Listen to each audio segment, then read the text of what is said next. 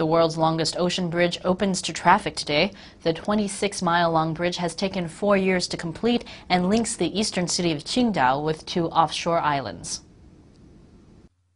Jiaozhou Bay Bridge, the world's longest ocean bridge, opened to traffic Thursday morning in the eastern city of Qingdao in Shandong province. Spanning 26 miles across Jiaozhou Bay, the bridge connects Qingdao City with the 2 offshore islands of Huangdao and Hongdao.